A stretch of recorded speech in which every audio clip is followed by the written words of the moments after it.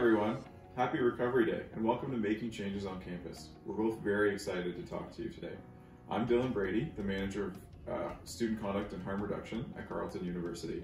And I'm Sarah Crawford, the Sexual Violence Prevention and Harm Reduction Coordinator at Algonquin College.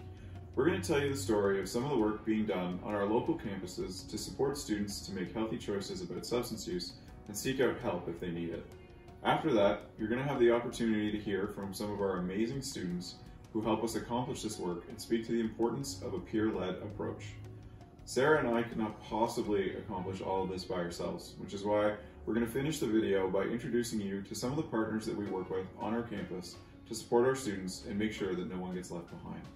We're also very fortunate to have the support from organizations like CAPSA, the CCSA, CAMH, the Royal Ottawa, and Rita Wood Addiction and Family Services. Our students are beginning their journey in post-secondary, and it's the first time that many of them will be living away from home. They'll start experimenting with alcohol and other drugs, as well as learning about safer substance use. So we want to ensure that they're supported and that we are able to support them while they're taking time and learning about experimentation. Our students are more likely to face reverse stigma because they might abstain from alcohol and other drugs. While they're young, it's more encouraged and more tolerated to be drinking or out socializing with peers. And so if they're deciding to abstain from it, they might increase feelings of isolation. And this is particularly important given that there's CCSA data from 2018 that shows that 50% of youth who have used cannabis or alcohol in the past month indicated experiencing harms related to their use. That's a large portion of our campus population that, within a month span are experiencing harms related to their use. And this makes sense when it shows that youth are often unclear about the potential harmful effects of some of the most commonly used substances, and they regularly report engaging in riskier behaviors when using substances than compared to those who are 25 and older. We're just starting to understand how things like social media dependence or gaming addiction impact this age group in a very distinct way. They often too can exist in this service gap between youth supports and adult services as they're transitioning through this period, and it can be sometimes hard for them to seek out help if they're not sure where to go. So all of this to say, it's really important that we meet students where they're at and have a harm reduction approach for our students. But what does that look like in a post-secondary campus setting? And that's what's really important. Our harm reduction services that we provide to our students is very different than what we might find in the community. We don't offer things like needle and syringe exchange programs or safer consumption sites, but what we do offer is a very thorough conversations with our students about harm reduction. While we're talking about alcohol and other drugs, we talk to our students about what are the safest ways to use substances, as well as how they can have conversations with their friends about problematic use. So that's certainly one of our main focuses. And another piece that we focus on is educating about the spectrum of substance use and how it's not I'm a drinker or I'm not a drinker, but rather people's substance use exists on a spectrum. Their use is likely to change throughout their life, even from day to day, week to week, and that we start that spectrum at abstinence to acknowledge that there are people for a variety of reasons that choose not to use, but that scale slides and people do use recreationally, and then we give them a bit of education around what are some of the signs that your recreational use may start to be impacting your life in other ways, and to help them express some of those concerns in a healthy way. We have fantastic resources such as safer cannabis use, safer cocaine use, and those pamphlets are really a fantastic way for our students to come up, have conversations with us and say, oh my gosh, this is the first place I've ever had a conversation about cannabis or about cocaine. The Umbrella Project came to be because it's an umbrella term, harm reduction is an umbrella term for safer substance use. And so when we talk about what's under the umbrella, it's all of the different things of normalizing harm reduction in our everyday life. Some of the things that we do in the initiatives under the Umbrella Project, we've got lots of swag. So giving away free stuff to our students is one of the best ways to get them in. Our branding can be found throughout campus on everything that we do. And basically our students know to look for that, and they can have conversations or find someone safe to talk to about the Umbrella Project. When you have a lineup of students waiting to come and get some of your swag, and they don't even fully realize at the time that they're going to get this shirt that Sure, it's a, I heart safer partying or something to that effect, but on the back, it actually has harm reduction tips right on the back. And so you can see students really buying into the brand, really buying into things that are going to help them and their friends stay safe, because there are these educational pieces built in. Our counselors now understand harm reduction consultations, so they can provide harm reduction education and consultations with their students and support them through counseling, as well as referrals to the wider community who are better to support them if it's not through our counseling service. So we really are operating a whole person approach, making sure that no one is left behind and making sure that our students are engaged with the populations and supports that they need. Carleton has also partnered with Algonquin to launch our own CU umbrella project in the coming months.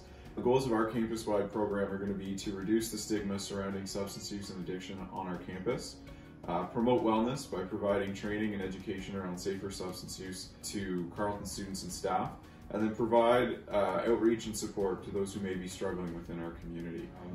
I'm also very proud to announce that Carleton has partnered with CAPSA to offer the popular All People, All Pathways peer support meetings, specifically for students and staff at Carleton who may have questions about their use or may be concerned about someone who's close to them. One of the things that we have adapted or started at Algonquin College is our Ask an Expert series. It's a Facebook Live event. Each week they're tailored to something different, so sometimes it's sexual health, substance use. We're also doing a series called Hot Drinks and Hot Topics every Tuesday, and those are really engaging conversations that aren't recorded, so they're open and honest. Our students can ask anything that they want.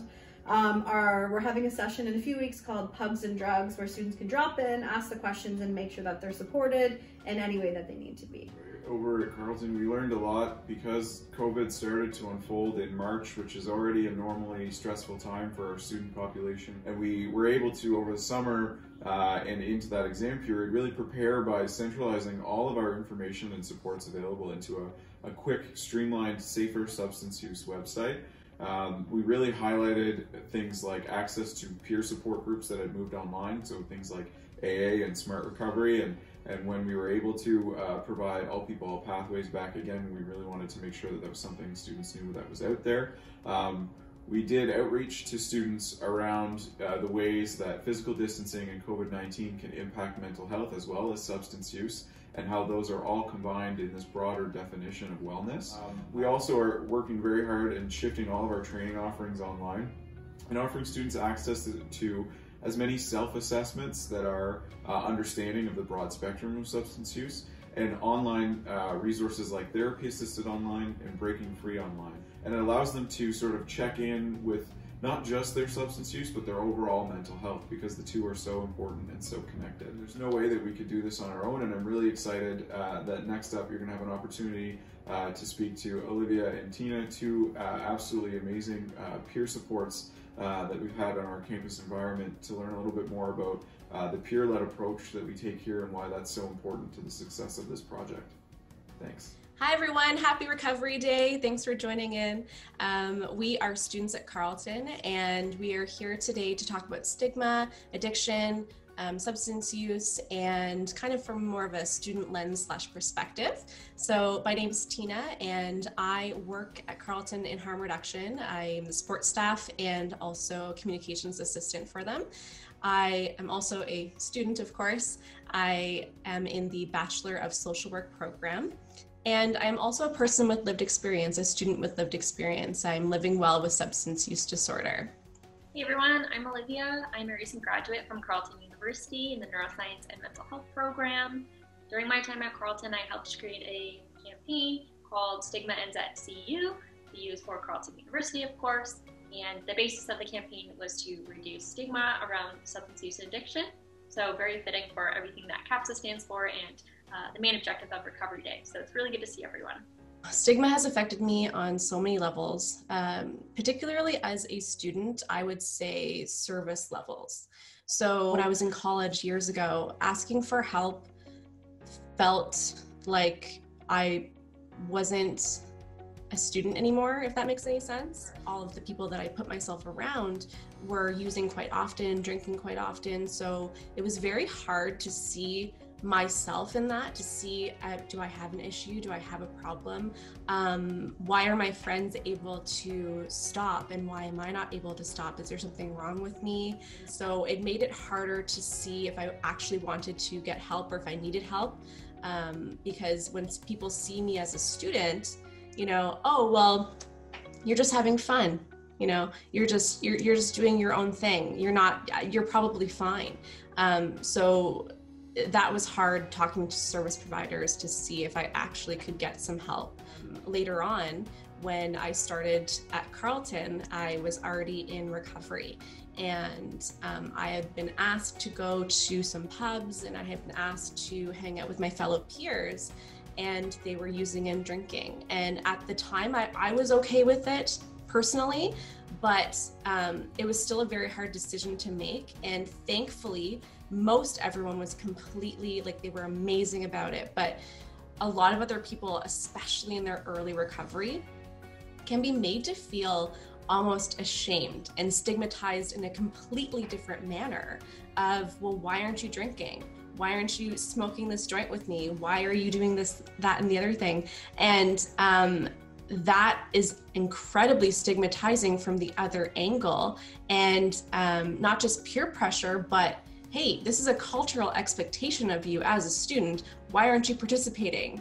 It's an incredibly horrible experience for some. Thankfully, I had wonderful friends in school, and they were completely understanding, and they even asked me if it was okay, if I was comfortable.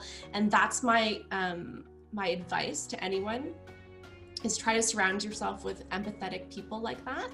And thankfully, that did make the experience a lot better. All People, All Pathways, the name says exactly what it is. So it's peer support meetings for people who are either already, they could be in recovery, people questioning their substance use, friends and family of people who are struggling, people who are using and maybe want to cut down. Anyone is welcome. That's why it's All People, All Pathways. And so Carleton and CAPSA have a continued partnership with a lot of different things, and that's one of them. We decided to start a meeting on campus. Also had a meeting for staff, which I think was incredibly important to realize that this is not a separate issue. Addiction and problematic or unhelpful substance use can affect anyone from any walk of life. Of course, it isn't important to get a student lens on it, student perspective, but it can happen to faculty, it can happen to staff, it can happen to doctors, nurses, police officers, anyone. As a person with lived experience, I am one of the peer facilitators. So what that means is it's not a group therapy type situation. In this particular aspect, I'm by no means a professional.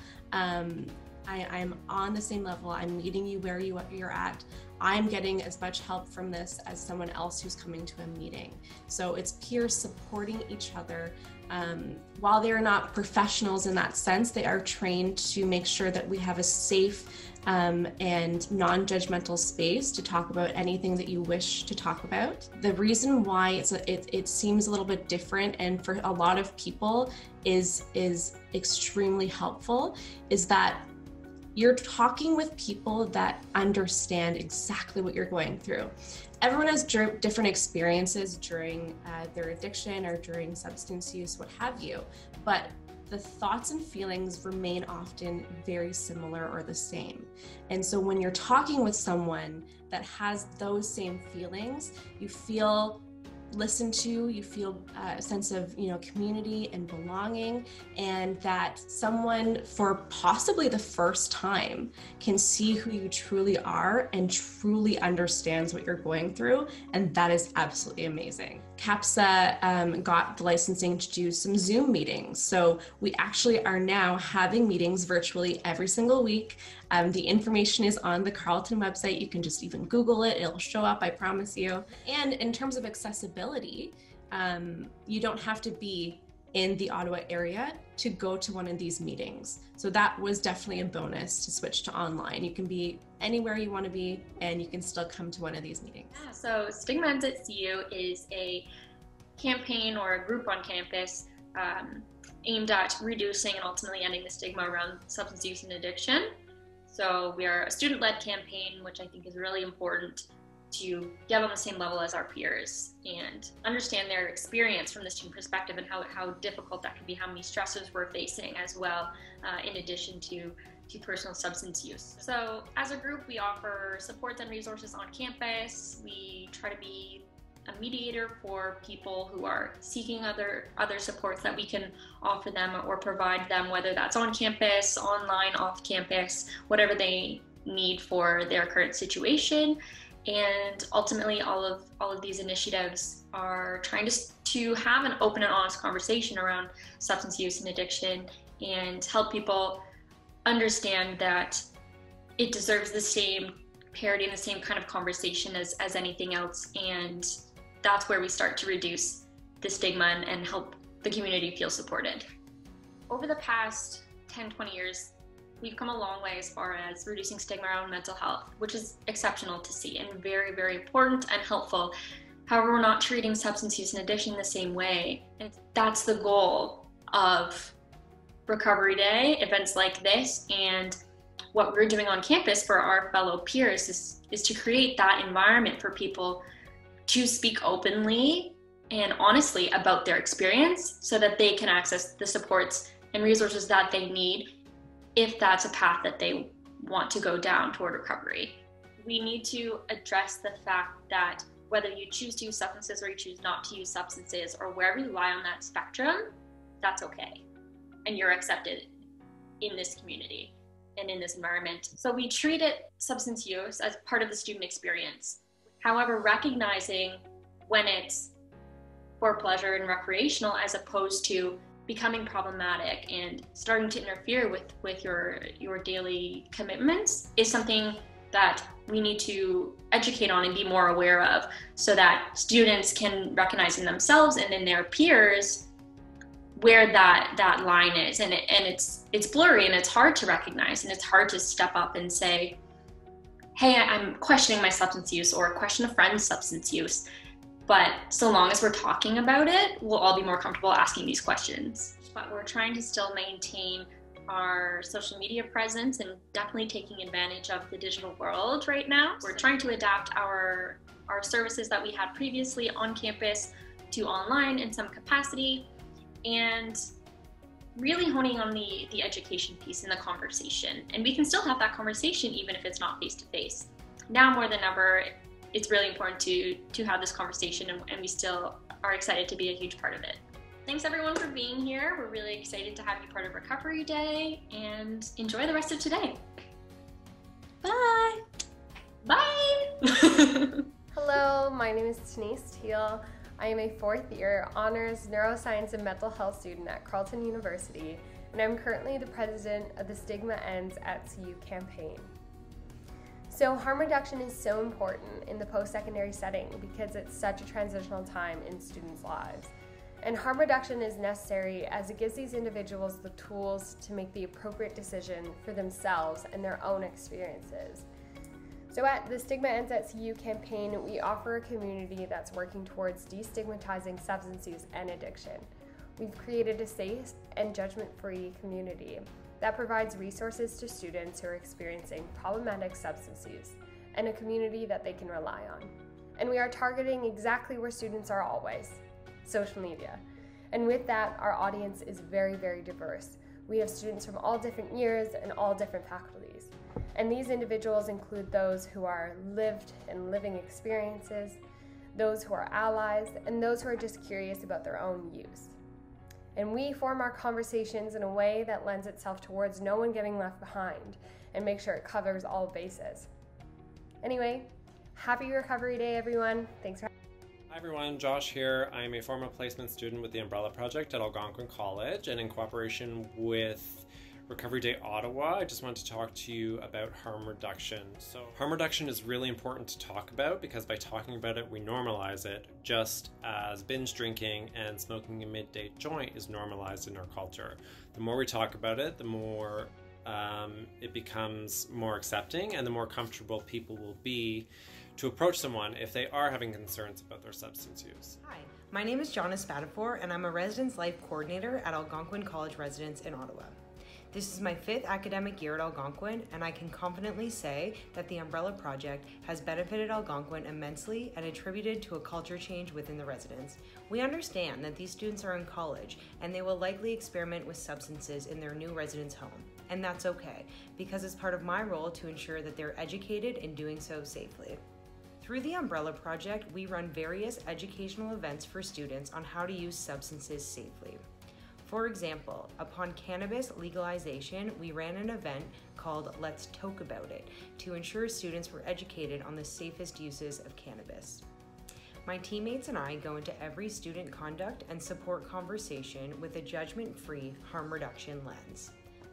One example of a policy change we have implemented is 2 years ago, we started only allowing a 12-pack of beer or a 26-ouncer of alcohol into residents. The goal here was to reduce the likelihood of binge drinking. Over my time at Algonquin residence, I have seen a culture change in substance use conversations and mental health conversations amongst both the staff and students. It doesn't work for everyone all the time, but I can say that I do think the Umbrella Project has made a significant positive impact on the Algonquin College residents community. Hi, my name is Ross Seeger. I'm a special constable with Campus Safety Services. We recognize that there's students that come to the university with a wide range of backgrounds and lived experiences, many of which will experiment with drugs and alcohol. At Campus Safety Services, our first priority is to make sure the university community is safe and well supported. If you're a person who finds themselves in a situation where they're in need of help, know that we'll attend not as law enforcement officers, but as a human helping another human. We understand the impacts that social isolation has had on the university community, and that the fears and anxieties associated with COVID-19 are real. If you need help, please reach out. There's supports available on and off campus. Campus Safety Services is open 24 hours a day, 7 days a week. Thank you. Hi, my name is Meg Gilbertson, and I'm the Health Promotion Coordinator in the Carleton University community. Harm reduction is incredibly important in a post-secondary setting because it meets people where they're at. It's something that really resonates to me in my work in the public health space because respect is foundational. The Health Promotion team is a great resource for increasing knowledge and understanding around topics such as substance use, and we're a bridge to the many available services available through the Carleton and Greater Ottawa community. The most important thing we can collectively do to reduce stigma around substance use and mental health is to keep talking openly about these topics and experiences. Stigma and shame arise when we feel like we can't talk openly about these topics. And it is the collective work of the community to normalize these conversations so that anyone who's looking for support with substance use or their mental health feel comfortable coming forward. Health Promotion has shifted our student support from in-person programming and workshops to entirely online this school year. So you can stay connected with our work through the handle @Carleton Wellness on both Instagram and Facebook, or enroll in our virtual workshop through See Learn by searching for student mental health and well-being. We're working to support topics like harm reduction and mental health in a variety of virtual spaces this year so that we can make sure that no one gets left behind. Hi everybody, I'm Benoit Antoine Bacon. I'm a professor of psychology and president of Carleton University. I was also a substance user for a long time, and it's really important to me to support CAPSA and Recovery Day Ottawa and all our efforts here at Carleton to break the stigma around substance use so that people can feel empowered to speak up and then get the help that they need and deserve, because no one has to suffer alone. Harm reduction, by its very nature, it's intended to meet people where they're at in acknowledgement and respect for their unique experience, and this is so important for us here at Carleton given the diversity of our community. People come to us at all stages in their lives and from very different backgrounds. I've been sharing my own story on campus to help create a safe space for people to share their own, and I found that saying the truth, speaking the truth sets us free, and so does accepting other people's truths in our hearts. From the perspective of the user, substance use is not a problem. It's an attempted solution to the real problems, the deep problems of their lives. And here at Carleton, we continue the work that's being done in our award-winning Mental Health Framework 2.0 to promote well-being across our campus community. We're ensuring that we offer a very wide range of services to support students in a way that feels right to every person as opposed to a one-size-fits-all approach. Two good examples are our 24/7 online service through Empower Me and our Therapy Dog program that is also online. We're proud to work with Recovery Day Ottawa to break the stigma around substance use and to promote harm reduction. This is always important, but especially so now as we continue to face the additional challenges of COVID-19. Everybody, please reach out, get the help that you need and deserve. Even with 7 arrows through the heart, healing is always possible.